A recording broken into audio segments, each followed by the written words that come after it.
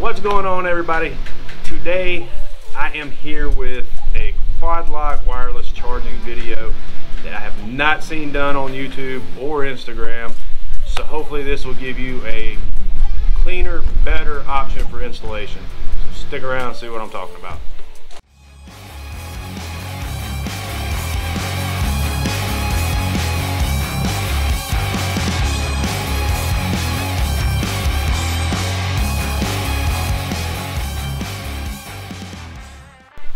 Alright, so I recently upgraded my phone, had to buy a case, you know, the ballistic glass for the case, and I decided that I didn't want the cable running down to here to my charging port anymore.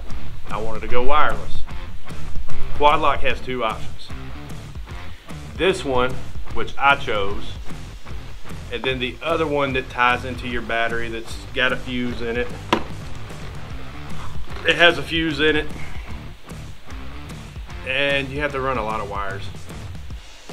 We had a saying in the military, if you want to find the easiest way to do something, ask the laziest person. I guess in this case, I'm probably the laziest person because I haven't seen this done.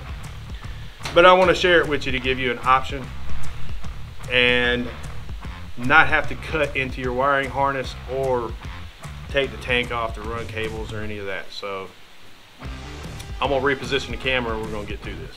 All right, after you remove your horseshoe down here and remove your gauge cluster, this wire here depends on the top side, so you have to use a pick to get that out. This one's easy to get to, it's just on the bottom. This one goes into the back of your gauge cluster. So that wire that came with the quad lock, I just soldered, heat shrink. I put the heated grip plug in on the end. Now here's one thing I didn't know when I did this. This piece, this plastic piece, is already on the bike. So you could take it down to Harley and have them put the two pins on, and then, you know, when you plug it in, with this side your red's on the right and your black's on the left.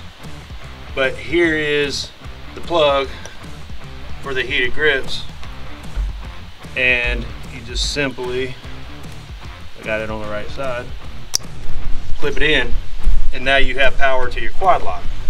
So then all you got to do is just, you know, kind of a little bit of wire management, getting these cables stuffed up in here out of the way where they're not going to be getting on anything,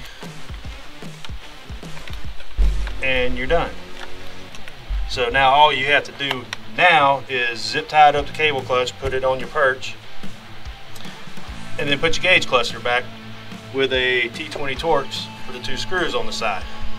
So I'm going to get this back together real quick, and I'm going to show you how well it operates.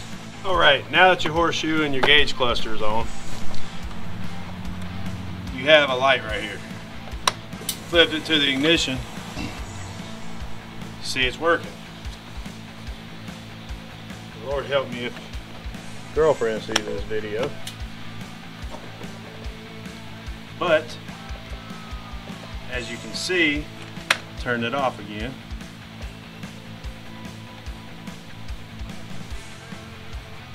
Now I'll turn it back on, and you'll see it makes a connection and starts wirelessly charging your phone while you're riding.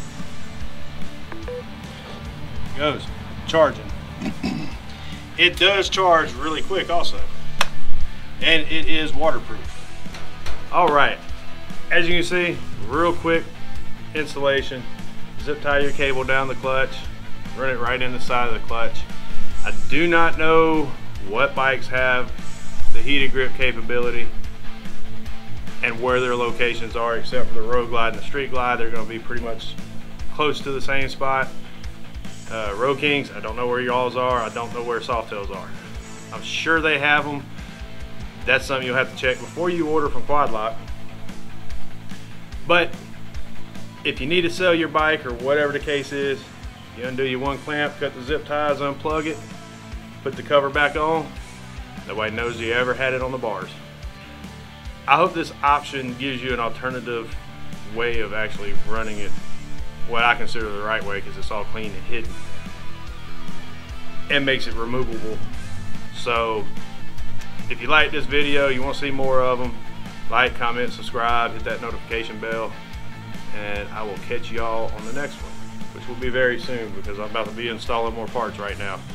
So see y'all on those. Peace.